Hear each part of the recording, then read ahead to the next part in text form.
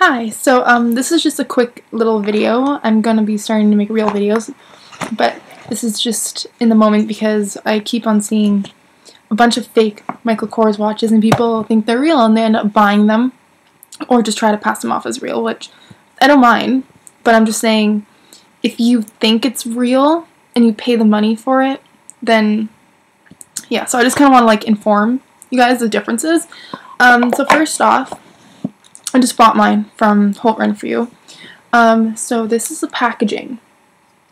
Commonly the fakes, they have just a normal kind of lid that comes up to here instead of coming all the way down, and that's like right off the bat. That gives it away. Another thing that's usually off is that the coloring on the real ones, it's so dark that's almost black, whereas the other ones are more of like a chocolate brown. And then when you take off the lid, right here it should say Michael Kors. And the fake ones, they don't say that. It's thin all the way around. It's not thicker here, and it doesn't say Michael Kors.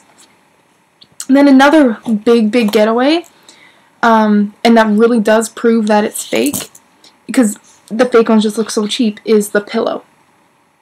The pillow should be this rectangular, almost square shape, and it's firm at the end, cardboard.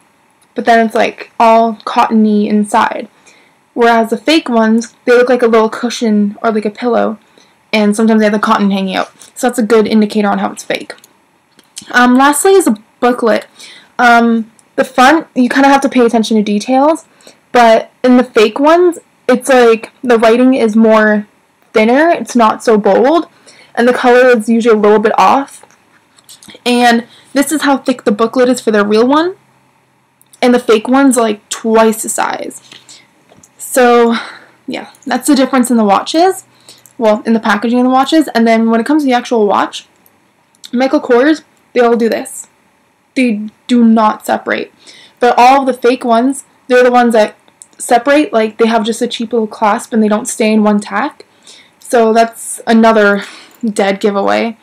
And if you're looking at a Michael Kors watch, you shouldn't be able to see any flaws in it. Like, everything's so perfect in it.